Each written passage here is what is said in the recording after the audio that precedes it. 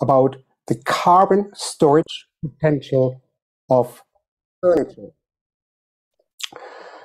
I appreciate you all being here. Allow me to introduce myself. My name is Thorsten Arndt. I'm Head of Communications at PEFC International. I'd like to start this webinar by introducing you to this fluffy guy. He is a 2-meter tall, 300 kilo heavy furry animal.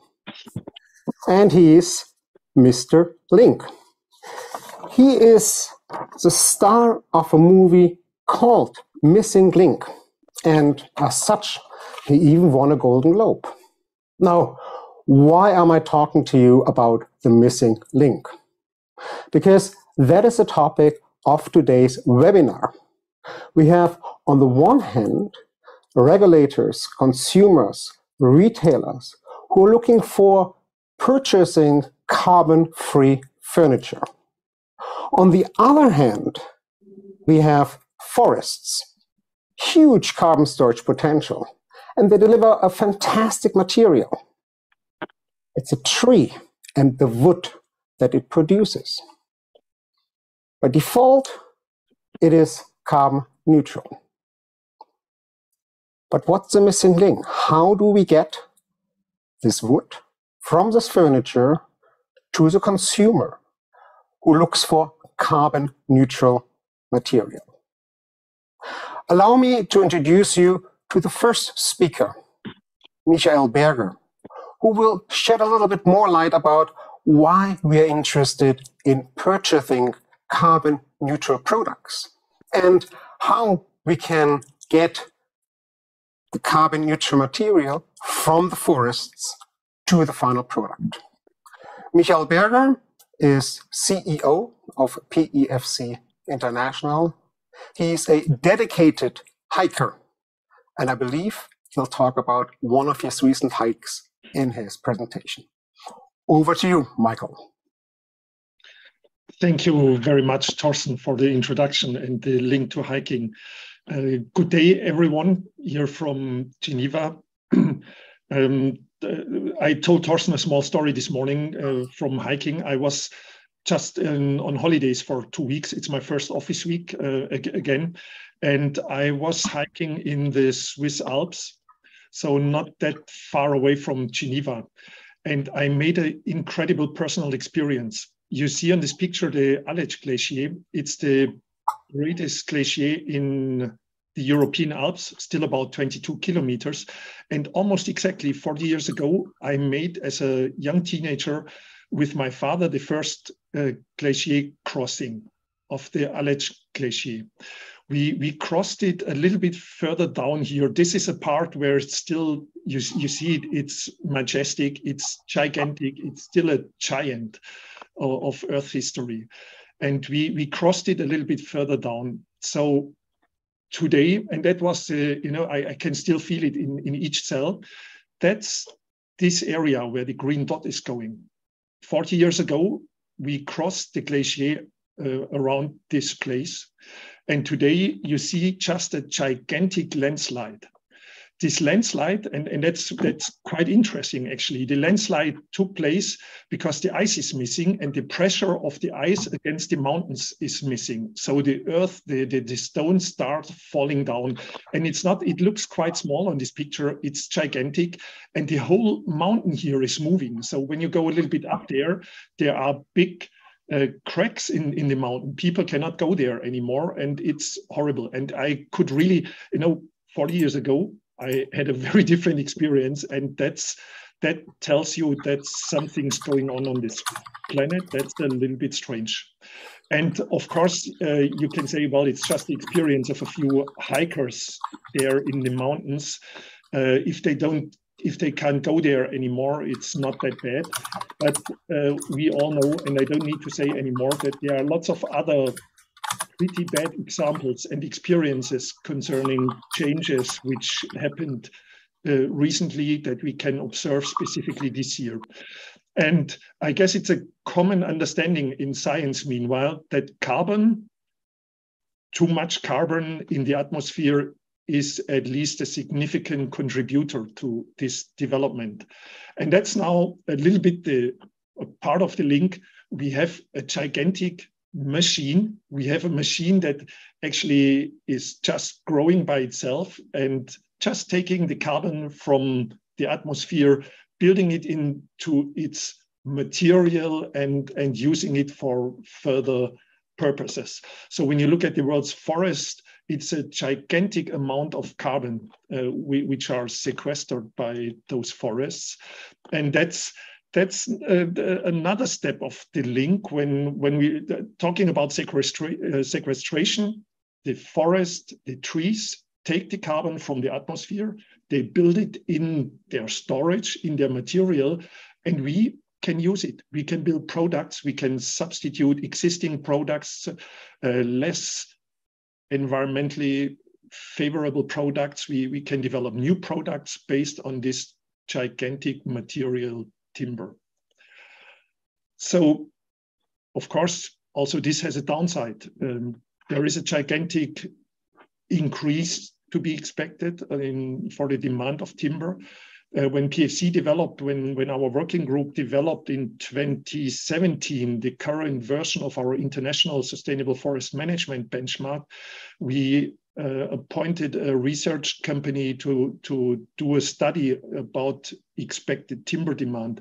And you see the sources, FAO, WBCSD, and there are lots of other sources saying all a little bit different, drawing a little bit a different picture, but generally saying the same. We have to expect a gigantic increase of demand of timber, and quite simple, just more or less a blank page. If we are not careful with that, we get something that nobody really wants to have.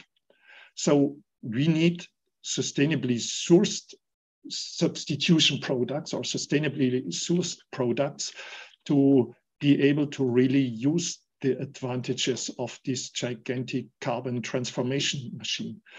So, and that's now actually the link to the product, to furniture. PFC is, as a sustainable forest management organization, certification organization, we support a couple of product groups specifically, of course, timber use in general, but we're dealing with a number of different products, and timber furniture or wooden furniture is one group of those products. Why is it important? Well, growing population in the next 20 years, next 15 years, close to 8.5 billion. Just this will increase the need of timber and the use of furniture. Changing consuming behavior. People are more consciously buying materials. They are more consciously buying wooden products, wooden furniture in their environment. Walking barefoot on a wooden floor is not just good for climate, it's also quite good for people. Favorable government behavior to support this, and just comfortable office environments, living environments with wooden furniture. The forests must be managed sustainably. Otherwise, again, we have the devastation, we have the bad effects, and we need to do something to support sustainable forest management and sustainably managed forests. What can we do concerning products? Again, concerning the furniture products which are available. We need a sustainable forest management concept. Forests are managed sustainably. We need the link to the consumer. We need a so-called chain of custody. That means a traceable way from the forest to the product, to the user of the product. And of course, very important, we need the communication. Without the communication of these effects, it's useless. Nobody believes us. And that's the part where PFC comes into the game. The people of PFC, I consciously use this picture with lots of PFC people because we cannot just expect that the forests are solving the climate challenge for us and we are just sitting there and consuming and doing everything like always. If we don't support this, it's again, the best machine is useless. So those people, they contribute, the PFC contributes for the development of forest management concepts, standards, ways how to manage forests. PFC is working on the chain of custody, how to trace material, how to ensure that material from sustainably managed forests is coming to the products, and PFC is providing tools for communication. So this means the certification at the very end of such a process actually is a kind of promise to the consumer, to the society, to the forest, to the globe, to the universe, that these products are coming, they have a sustainable origin, and that we can use them in a responsible way for our daily life. This morning, I've seen, when I come to the office, one of the first things is always quickly checking a few social media tools. This morning, I've seen something on LinkedIn. It's not funny. It's quite tragic, but I have to admit I laughed when I've seen it. The climate change timeline, I have here the source, so it's not my idea, it's not PFC's idea. You see a long period, climate change isn't real. We don't believe that it exists. Okay, climate change is real. We are just not convinced that it's caused by humans and maybe we can't do anything. Then the oops period is coming. And then the period that I can only describe with words that I don't want to articulate in public. And I'm not sure whether we are still in the red or already in the yellow, but anyway, using wooden products, using wooden furniture for our daily life does not just make us comfortable, it's good for climate, it's good for society. Thank you very much to all of you for joining us with this webinar. Thank you very much for buying lots of wooden products and lots of wooden furniture. And I'm very much excited now to listen to Francesco, who's going into much more details. And back to you, Thorsten, I guess. Thank you so much, Michael. And keep in mind that if you have any questions, either about what Michael has been talking about or what Francesco will be talking about, please use the chat. We are getting to all of these questions at the end, towards the end of this webinar, and we will hopefully all answer them. But now it is my pleasure to introduce you to Francesco Negro, who lives in this beautiful Italian city of Torino. He is assistant professor in wood technology at the Department of Agriculture, Forest and Food Science. And he is also a member of the executive board of the International Society of Wood Science and Technology and of the editorial board of the scientific journal Wood and Fiber Science. In short words, he actually knows what he's talking about. Francesco, I'm very curious about the insights that you will be providing us with when it comes to the carbon storage potential of wood furniture. Over to you. Okay, thank you. Thanks a lot for your very kind introduction. Welcome you all. And of course, thanks to PFC for the organization of this event. I'm going to share my screen right now so you can see my presentation. Full screen. Can you see it? Can you hear me well? All fine. Okay, so during the next 30 minutes, I will talk about carbon storage in wood and furniture. This is a huge topic of key importance, and so I'm trying to give you a first introduction on the main concepts and elements of this topic. And when preparing this presentation, at first I thought about an introduction on climate change, but well, I don't think it is actually needed. We all know what climate change is, the words of and the images of Michael before were very clear. And so I think it is sufficient to show this slide that reports the changes in global temperature relative to the period from 1971 to 2000. And as you can see, starting from around the 90s, the average global temperature started to constantly and increasingly be higher than the average.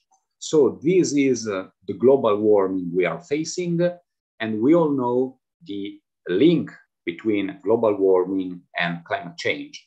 We all know the effects of global warming in terms of storms, wildfires, droughts, and so on. And a key engine of global warming is the concentration of carbon dioxide in the atmosphere. Here you can see that in the past 20 years, 15, 20 years, the concentration of carbon dioxide constantly increased in the atmosphere. And this despite all the commitments, actions, promotions, efforts to mitigate carbon dioxide. So now we are at the point where we really need to take strong actions to reduce the amount of carbon dioxide in the atmosphere. And this is really a key point, a key challenge for our society. Why do we need to remove carbon dioxide from the atmosphere? Because carbon dioxide is a greenhouse gas. By greenhouse gas, we intend any gas in the atmosphere that absorbs and re-emits heat. Carbon dioxide can be considered the most relevant greenhouse gas, considering the impact that human activities have on its concentration in the atmosphere. In particular, human activities are industrial production, residential heating, and the transportation sector. But other greenhouse gases exist, of course, for instance, methane. And each greenhouse gas has its own global warming potential that indicates the amount of warming caused by that gas over a period of time. By convention, the global warming potential of carbon dioxide is 1. And setting this to 1 enables us to use the carbon dioxide equivalent as a common unit of measurement for global warming potential. I think it is clear looking at that from this table. Here we have the greenhouse gases. Carbon dioxide has, as I said, a global warming potential of 1. Methane has a much higher global warming potential, 25.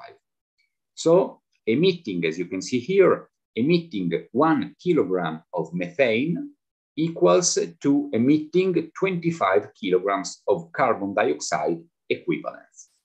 By the way, this is the reason why there is concern about the melting of the permafrost at northern latitudes, because a lot of methane can be released in the atmosphere from permafrost. However, carbon dioxide are so important, and we are hearing a lot of terms, expressions almost daily that refer to carbon. For instance, embodied carbon, just to give you some relevant definitions, embodied carbon refers to the greenhouse gas emissions associated with the manufacture of a product.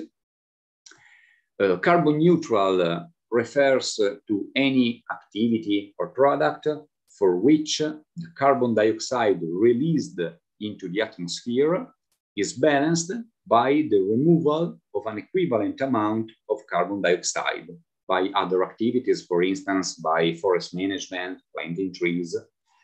And carbon neutral, of course, is good.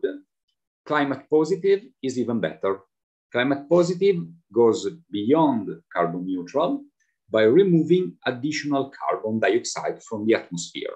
So in this case, the carbon balance is not neutral, is not 0, but is negative because there is an additional removal of carbon from the atmosphere.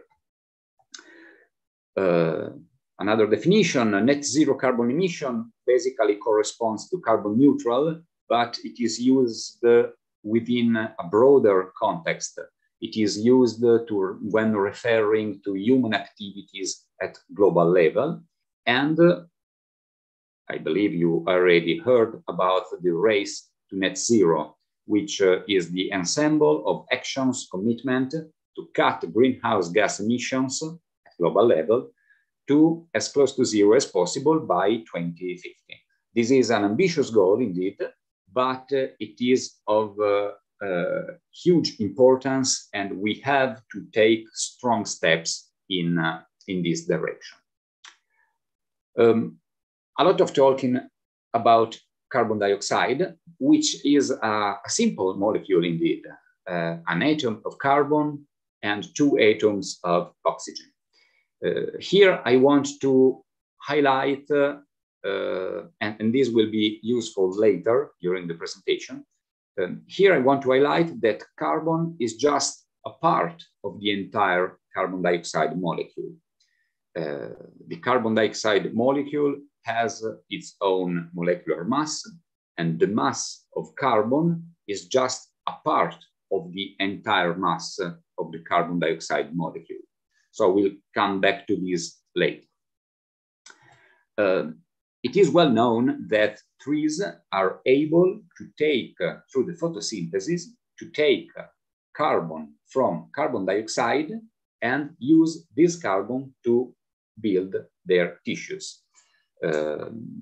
Here you can see the equation of photosynthesis. You can look at that as a simple chemical equation, but it is very fascinating indeed, because it is somehow the equation of life. Well, not all life depends on photosynthesis, but a great amount of life depends on photosynthesis. And what happens starting from the left?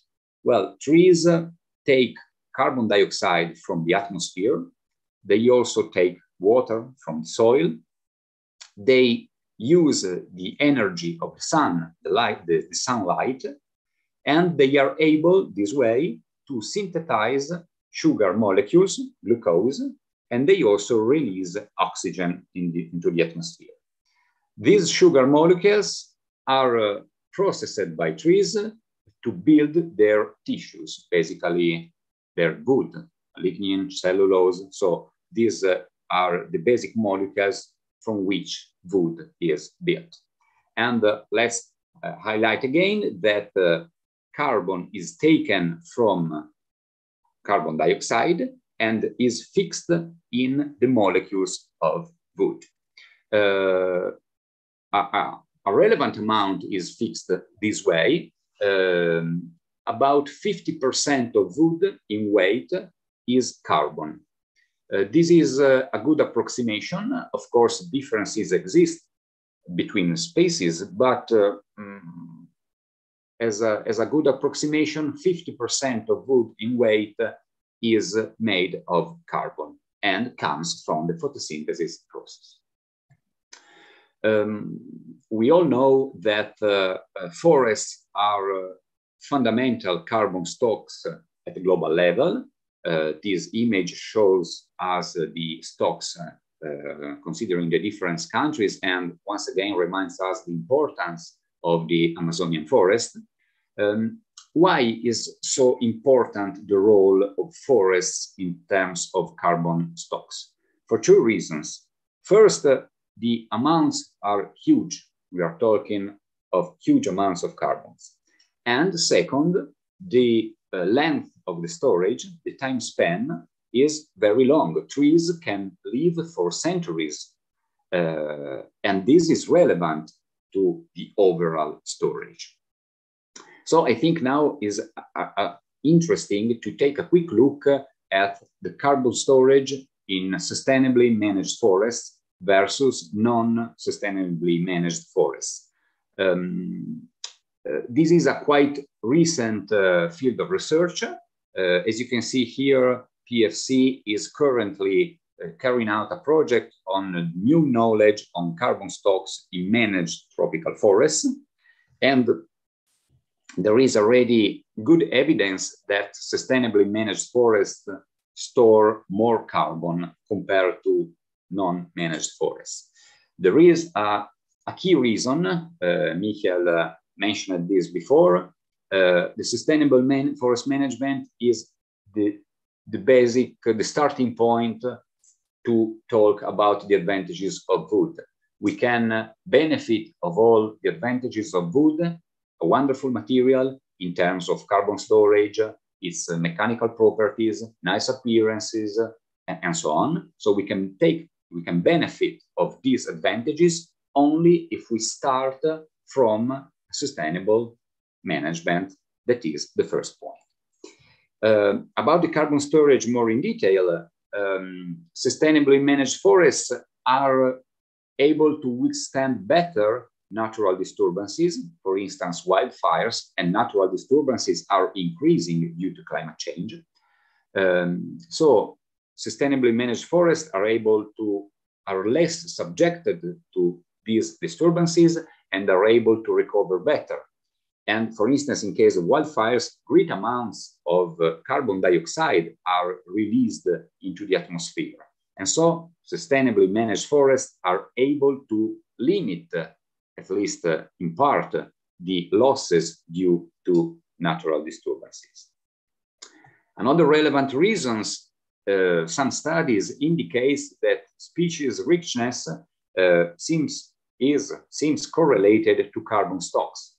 And we know that encouraging species richness is a strong point of sustainable forest management. And other studies, recent studies, confirm that forest management can strongly contribute to increasing the overall carbon storage. And well, this is no surprise because carbon storage is taken expressly into account by sustainable forest management. Here we can see the requirements of the PEFC standard. Carbon storage is mentioned in various parts. For instance, criterion 1, the capacity of the forest to store and sequester carbon shall be safeguarded. This is an example. Another one, criterion 2, the standard requires that adequate species and structural diversity shall be encouraged. And we have said before that species richness is linked with carbon storage. So overall, it is no surprise that sustainable forest management contribute to increasing carbon storage in forests. Now let's move from forest to wood, because the very same carbon that is stored in a living tree remains stored in the tree once the tree is harvested, so remains stored in the logs. And the very same carbon, the very same wood, the very same carbon remains stored in semi-finished products.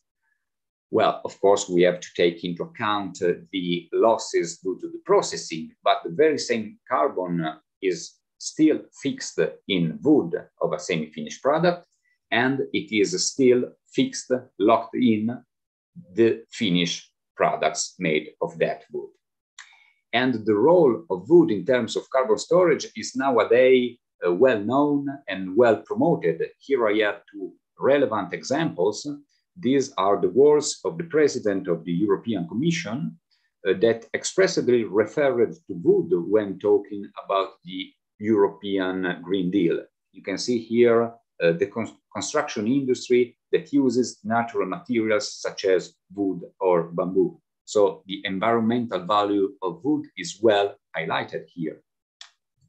Here we have another example, a flyer from the Food and Agriculture Organization.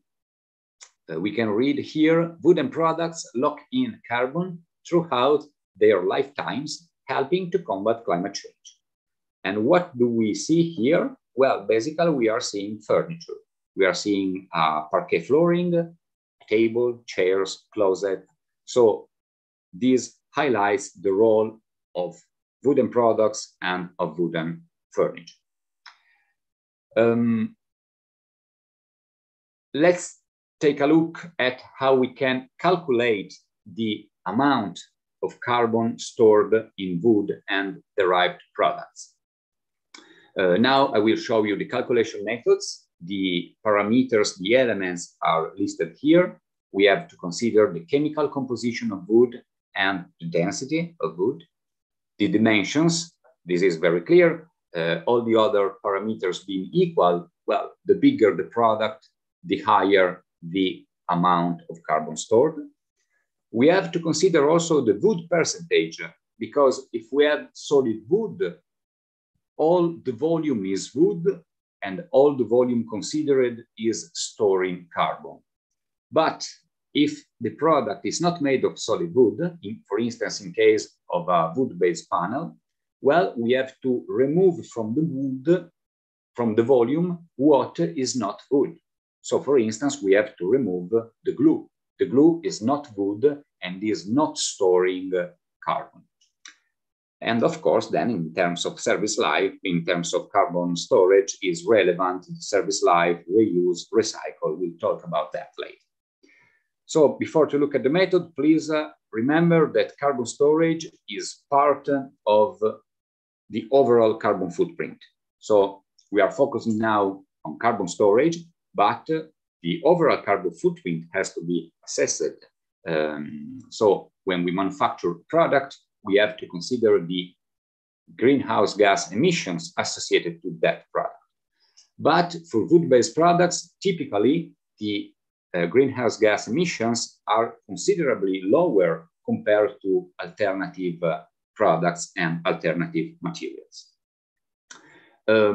Now it can be a good moment for a first poll question, a quick break of just a few seconds. If you can help me in showing, yes. So please take 30 seconds to answer to this first question, and then we will move on.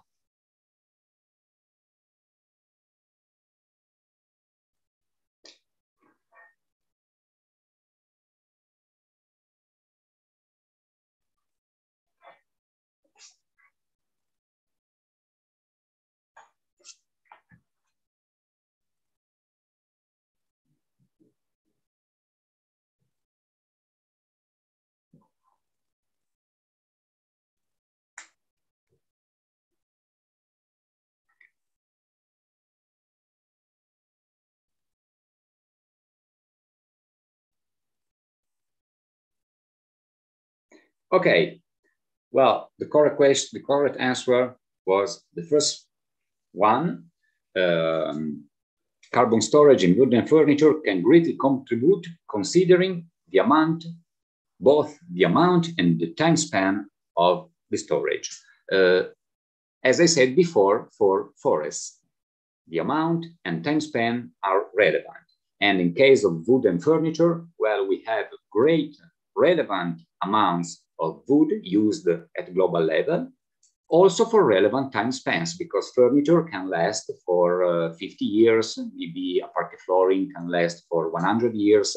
So the time span of wooden furniture is relevant. Let's move on to the calculation method. Here we are. Please don't be scared of, from this equation. It is a simple multiplication indeed, and I think it is easier to look at that starting from the right part. So we want to calculate the amount of carbon dioxide associated, sequestered by product. And so starting from the right, here we have the density of wood in kilograms per cubic meter, and here we have the volume of wood. So, for instance, let's consider a wood with a density of 500 kilograms per cubic meter, and let's take 1 cubic meter of that wood. So 500 per 1, well, clearly we are considering 500 kilograms of wood. But wood always contains water, the moisture content of wood. Well, unless we have oven-dry wood in laboratory conditions, but otherwise wood always contains water. And water does not store carbon. water is just water. So we have to remove the weight of water from the overall weight of wood. We can consider the normal moisture content of wood, which is 12%. So in this example, we can divide 500 kilograms of wood divided per 1.12. So we are removing water. And 500 divided per 1.12, well, is 446 kilograms of oven dry wood. We have removed the water. So this is the wood we are considering. As I said before, not all wood is made of carbon. 50% of wood is made of carbon. And so this is why we have to multiply 446 kilograms of oven dry wood per 0.5. We are considering only the carbon in that wood. And this makes 223 kilograms of carbon. But as I said before, carbon is just a part of the overall carbon dioxide molecule.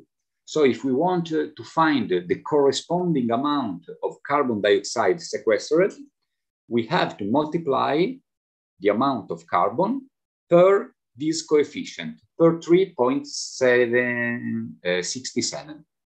So this enables us to find the weight in kilograms of carbon dioxide that is associated to the product. And if we do the math, the result in this case is 818 kilograms of carbon dioxide. So it is a relevant amount. As I said, the calculation is quite simple. Here you can see two other examples referring to spruce solid wood or referring to birch solid wood.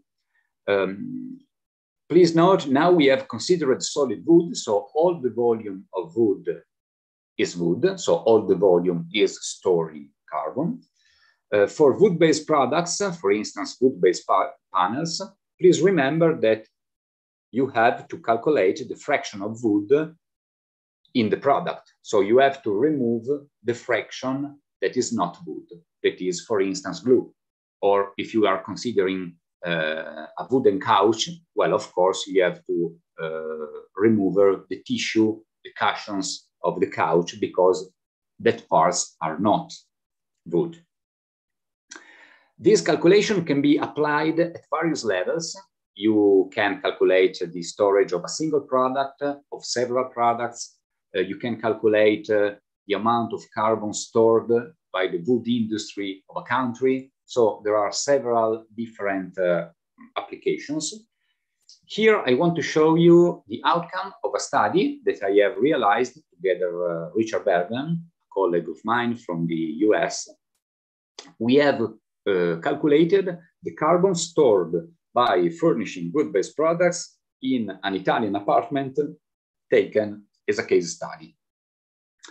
Here you can see the apartment. Of course, the furnishing in an apartment varies depending on several factors. For instance, the economic means of the owners, or the style, the choices of the owners, or the geographical region. So several variables are present.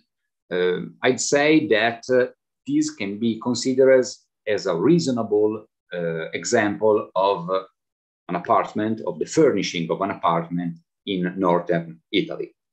Here, what we have done, well, we have firstly identified all the furnishings that are made of wood-based products. Here are colored in light blue, for instance, couch, tables, the chairs, the kitchen, the beds, parquet flooring. And so first we have identified the products, the wood-based products, and then we have applied the calculation method that I have already described. We have applied that method to the entire apartment. By the way, the method that I have shown is widely accepted and standardized at international level. So here is an example of the calculation. This refers to the living room. For instance, let's see the flooring.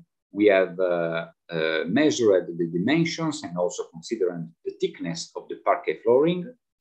The wooden species, European oak and birch. The product type, basically a composite parquet flooring, is an overlaid plywood. And applying the calculation method, well, the result for this part of the living room is of around 200 kilograms of carbon dioxide sequestered from the atmosphere. And so on for all the other furnishings. Let's look at another one, the bookcase. Here are the dimensions. The species is European walnut. Here, the bookcase is made of solid wood, and the overall storage is of around 120 kilograms of carbon dioxide. So summing up the carbon dioxide associated to all the furnishings, well, the result for the entire apartment is of around 3,500 kilograms of carbon dioxide associated, sequestered from the atmosphere in the entire apartment, which is of 77 square meters. This is an interesting result, and you can do the math yourself. You can consider all the apartments of the building, or you can consider an entire city made with 100,000 inhabitants, or 1 million, 2 million inhabitants. So you can understand that the amounts of carbon dioxide are that can be sequestered from the atmosphere are very remarkable. As for the contribution of the different furnishings in this case study, well, first place goes to the closets with more than 1,000 kilograms of carbon dioxide sequestered. Then second place for parquet flooring and baseboards. Third place for kitchen furniture, and then low, minor amounts for the other furnishings. So this can be another interesting indication overview. Maybe here we can have another poll question, second one. So another quick break to answer at this poll question. Then we will move on.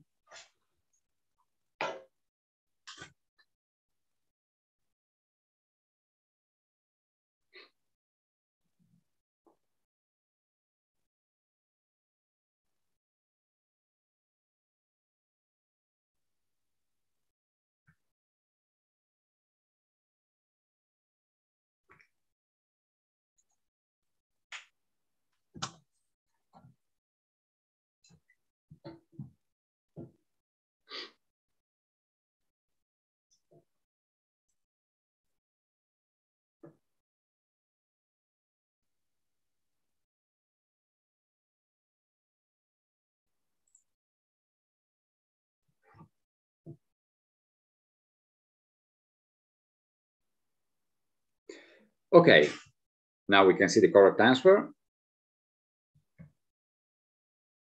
That is 0.5 kilograms. I hope this is clear. I have repeated that several times during the presentation. Around half of wood, of oven dry wood, is carbon. Okay, let's move on. Close, and here we are. Yes, a final remark about this study. If we consider the carbon dioxide sequestered in terms of kilograms per square meter of the apartment, well, the result is around 46 kilograms per square meter. To enlarge a bit the overview of the study, we have also considered a so-called low scenario. So it is the case study from which we have simulated the removal of the parquet flooring. And in this case, the storage falls to around 35 kilograms per square meter. We have also considered a so-called high scenario. So we have, in this case, simulated the addition of the parquet flooring in the bathroom and in the kitchen as well. and also the addition of wooden windows. And in this case, the amount of carbon dioxide increases to around 55 kilograms per square meter. Here is a good point to underline that the storage does not end when the apartment is renewed and the furnishings are disassembled. But the storage can go on if wood is recycled. And so I want to talk a little bit about the cascading use of wood, which is key in terms of sustainability and carbon storage. The principle of cascading use of wood is to extend as much as possible the carbon storage in wood, and to extend also the total biomass availability within the considered system. And according to this principle, wood has been used in a specific order of priorities. So first, wood-based products, and second, extending as much as possible their service life. Then, once the service life is ended, reusing, if possible, recycling, if possible, and then only at the end, using wood for bioenergy or going to the final disposal. Here you can see two examples of cascades. Here we have a parquet flooring, let's say that stays in service for 50 years, and after these 50 years, it goes directly to the end-of-life disposal. Here we have a longer cascade, the very same parquet flooring used for 50 years, then it is disassembled, and it is processed to obtain particles that are used for producing particle boards. So recycled particle boards made of recycled wood. And these particle boards are then used to make kitchen furniture. And that kitchen furniture stays in service for, let's say, 30 years. So we are extending the carbon storage of the very same wood, again, taking into account the losses due to the processing. But the very same wood, the very same carbon the very same wood is storing the very same carbon over a longer period of time. Then you can think about other steps of this cascade until the end of life disposal. And as said, cascading use of wood is key for several reasons. So it is in line with several sustainable development goals. And in the furniture sector, this is a multidimensional issue with several aspects involved, starting from the first decision whether or not to use wood or to use recycled wood to make the furniture. Then how much wood, which wood-based products, and so on. And so the cascading use of wood involves wooden furnishings from the first design. Then it is relevant also to consider the service life, and typically a proper design enables to extend the service life. And then when the service life is ended, well, there are several possibilities for reusing or recycling the furniture. The example of particle board is that I have made before is relevant because nowadays a lot of particle board is produced using recycled wood. A third and final poll question, then I'm coming to the end, so you can try to answer to that question.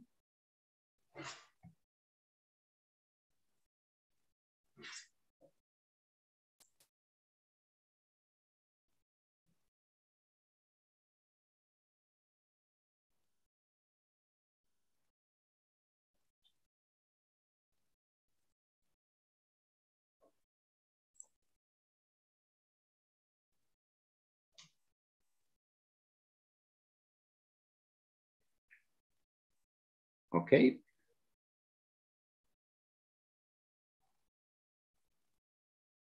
And hope it's clear that the key principle of cascading use of wood is sustaining over time, extending over time the carbon storage. So I want to close, here we are. I want to end this presentation with two quick examples from the from marketplace industrial sector. This is, maybe you already know this marketplace, this system, Pure Heart. Here you have the link to the website. It is a marketplace related to carbon removals. How do these work? Well, suppliers develop carbon negative products or services, and Pure Heart verifies these carbon removals and issues relative certificates. And the companies can purchase and retire such certificates to fulfill their purposes. So the voluntary market of carbon removals is nowadays real. It is increasing, and so let's hope that it will increase more and more in the next years. Another example here from Conlegno, an Italian association of the good sector. I'm from Italy. This is the Legno Clima project, can be translated as climate good. So this association is developing a system, a platform to support the companies of the Italian wood sector, to support them in calculating the carbon stored by their products and to valorize their products. This system is currently under development. I believe it will be ready in a few months, so let's see how it will work. But it is important here to note that association can considerably sustain and participate in supporting companies to highlight the carbon storage and the value, the environmental value of their products. So I think I am quite on schedule. Final remarks, it's hard to choose, to find a conclusion for such a huge topic. Here are my picks. First, I want to recall that carbon storage is part of the carbon footprint. And as said before, typically greenhouse gas emissions associated to wood-based products are quite low compared to other products. Then wooden furniture can considerably contribute in the race to zero, again for two reasons. First, the remarkable amounts of products and of carbon stored at global level, and also the time span of the storage. Then, as Michael has pointed out in his introduction, we cannot ask magic to wood and to wood-based products. So they can contribute, and this shall be a part of the overall strategy. People are important. We have to find several solutions that altogether contributes to reducing the concentration of carbon dioxide in the atmosphere. And to companies, well, to companies, carbon storage in wood and furniture is relevant both for ethical reasons per se, let's not forget the ethical reasons, and also for marketing reasons. Consumers are nowadays more and more attentive to greener products.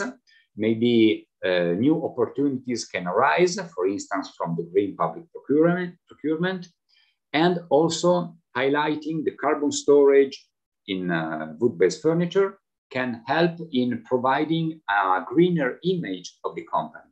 And again, customers are more and more attentive to greener companies. So there are important marketing reasons. So let's hope that in the future, producers and consumers, when they look at furniture, at a couch, at a closet, they not only see a product, but they also are aware, they understand, they perceive the high environmental value of that furnishing, the high value in terms of carbon storage. So that's it. Thank you for listening. These are my contacts. And well, I think now we can start the discussion section. However, the word is back to Thorsten. Thanks a lot. Thank you so much, Francesco. Quite an interesting presentation, and we've got quite a few questions for you. I recommend that you stop sharing your screen so that we can all be visible and live. Let me start in sequence of when the questions arrived. We've got a question from Rizky from Indonesia. She is working for a wood and rattan manufacturer. Do you have any idea about the potential of non-timber forest products such as rattan to help tackle climate change? Well, first of all, if you want to answer the question as well, please, you are welcome. We are here all together to discuss. About rattan, well, rattan stores carbon as well from the atmosphere. So the topic, the calculation is quite similar. We have to consider how much carbon is present in rattan. I do not know that. Maybe data can be found. So I said before that around 0.5% of wood is carbon. So we have to find how much fraction of rattan in weight is carbon. Then the situation is quite similar. Super. Thank you so much. We've got a question from Arun. He's asking, while calculating carbon stored in wooden furniture, how is the carbon emission in the course of processing from cutting a tree to the final consumer, transportation, etc., accounted for? That question is quite similar to a question that we received on LinkedIn from Clara, who's asking, why isn't the life cycle assessment made more obvious for wooden furniture to show consumers their positive impact? This is a good point. Why? I have to say that this field is very wide and very complex. So for sure, we can try to improve how the results of life cycle assessment are communicated. We can try to simplify them. There are, for instance, systems that provides with a short code the environmental value of a product in categories, for instance, A, B, C, D, as we see for some electric devices. So there are attempts to simplify the showing of life cycle assessments results. But this field actually is very complex because it takes into account a lot of things, starting from the supply of the raw resources, the processing, transportation, and so on.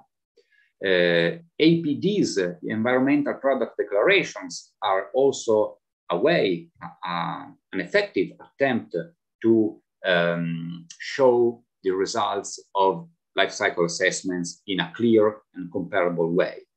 But, well, of course, you have to have some knowledge about that. And of course, as I said before, to answer to the first part of the question, well, now we have focused on carbon storage, but transportation emissions during processing are key because we have to consider the overall greenhouse gases emissions associated to a product. I have already said that greenhouse gas emissions are typically low for wood-based products compared to other products. Let's also consider, since we have mentioned transportation, that a relevant, remarkable potential of wood is the use of local wood, because transportation emissions associated to transportation can be very high in some cases. And so using local wood sourced at local level, regional level, for instance, well, this can be a very effective way to drop even more the overall greenhouse gas emissions associated to wood-based products.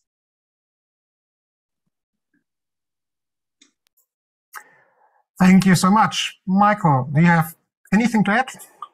Yeah, just an amendment from a PFC perspective.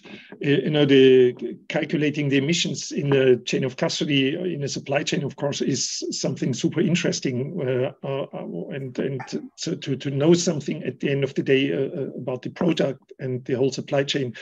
And PFC started the development of we called it, the working title is quite difficult.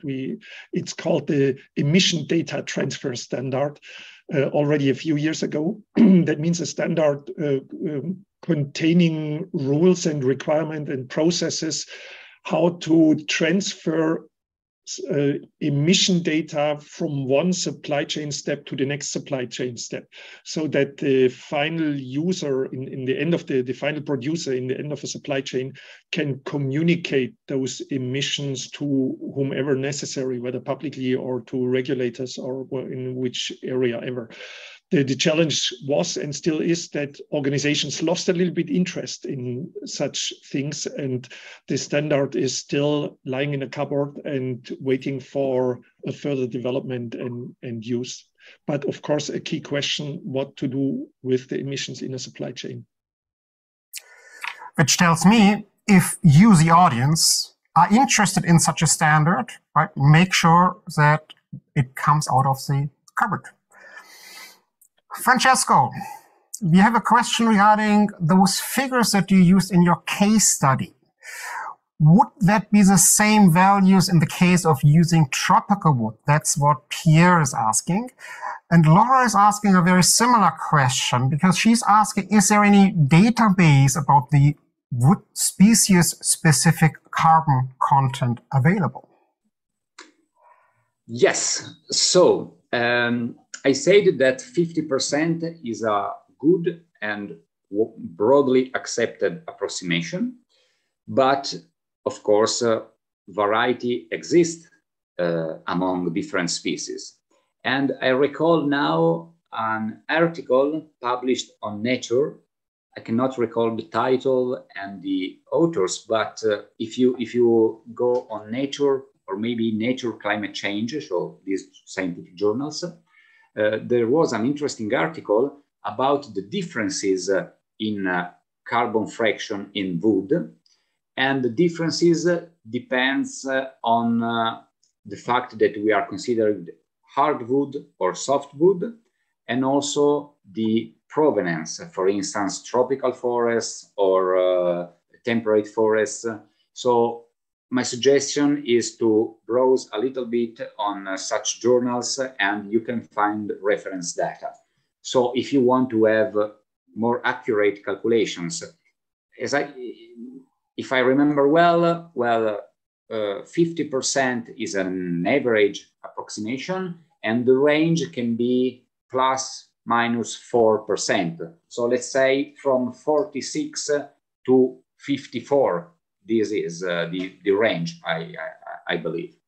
However, we have to consider that we are taking estimates, and we have to choose which is the level of accuracy that we want. So if we are considering a single object, maybe we want and we are able to be highly accurate. But if we are considering, for instance, the production of an entire sector of a country, the furniture sector of Italy, for instance, the annual production, well, of course, we have to, we cannot be so much accurate, and we have to approximate. And so in that case, using 50% can be a good approximation. As for tropical wood, well, basically, it depends, as we have seen in the calculation method, it depends on the density of wood. A lot of tropical woods have a relevant density. So I have shown before the calculation with a wood of 500 kilograms per cubic meter, which could be soft wood. If you want to consider a specific tropical wood, well, choose your wood, find the density, maybe 800 kilograms per cubic meter. And so you are properly taking into account the fact that you have that tropical wood in your product. Thank you so much. Another technical question from Maya. we're talking about the carbon storage potential of furniture. And she's asking, is there a minimum time frame that is required for furniture or for wood products to store carbon so that they qualify? Which gets me to another point that I'm interested in. Since the wood is burned anyway at some point in time and released with the carbon released in the atmosphere, does it actually matter that we store carbon for a limited time?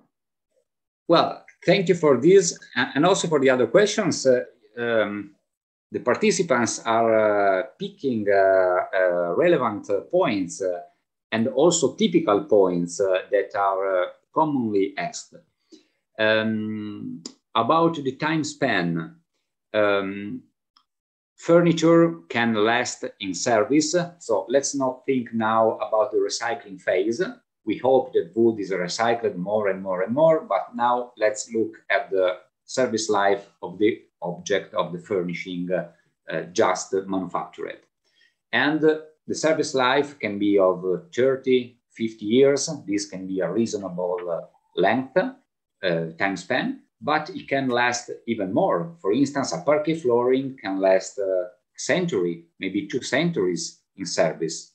And in some cases, a parquet flooring just need a little bit of sanding and it comes as new again. So basically the very same parquet flooring can stay in service a lot of time. I can say that typically studies on LCA calculation in terms of carbon storage, environmental questions, consider a time span of 100 years. And so with the wooden furniture and construction wood, we have products that are more or less matching this relevant period of time. That's the first question. The second one was about, I don't recall, was about... Does it matter that the carbon is stored for temporary time? Ah, yes, okay. Yes, usually when I talk to my students, I say that firewood is storing carbon as well.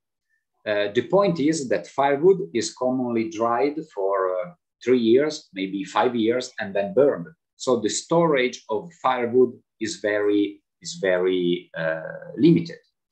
But the point is, here is the question, the core of the question, the fact that at the end, carbon dioxide is re-emitted into the atmosphere. And this is correct. So what is the point? The point is that trees take carbon dioxide from the atmosphere, store it in wood, and then when we release the very same carbon dioxide, so the overall balance is 0. Which is the advantage? That we are avoiding the emission of carbon dioxide that has a fossil origin. Because when we use wood, we are within a period of time of a century, maybe 2 centuries, who knows. When we are using fossil fuels, well, we are taking carbon that is stored from geological eras. And so this is a net gain into the atmosphere over the short period. And we are interested in the quite short period of a century. So this is a key point. The balance of using wood from storing to emitting is 0. This is the advantage of biogenic carbon compared to carbon that comes from fossil fuels. Another advantage of wood is that usually in the production phases, some wood, the wastes of the process, are burned to feed the production process. And so wood itself contributes in not using fossil fuels during the very production process. Thank you so much. We are almost up on time, so we can't go through all the questions, but with the last questions, I would like to move back from wood as a material back to the forests. And Paulina is asking, do non-sulfide forests store CO2 the same way as sulfide forests? Okay, relevant question as well. Well, every forest stores carbon, trees stores carbon, and so forests are storing carbon whether they are certified or not. The key question is, are sustainably certified forests storing more carbon than non-managed forests? And as I've said before, there is evidence already for that. This is a quite recent field of study because this issue is quite recent. So maybe 50 years ago, there was not so much interest in comparing this aspect of forests. But nowadays, with the gigantic importance that carbon storage has for our society, it is very interesting to understand how much sustainably managed forests, how much more carbon they store compared to non-managed forests. And so there is evidence for that. And I would like to recall the main elements. First element, sustainably managed forests are less subjected to natural disturbances. Species richness is linked with carbon storage. And also the management enables to obtain and maximize the structure of the forest, and this also optimizes the carbon storage. So there is evidence for that.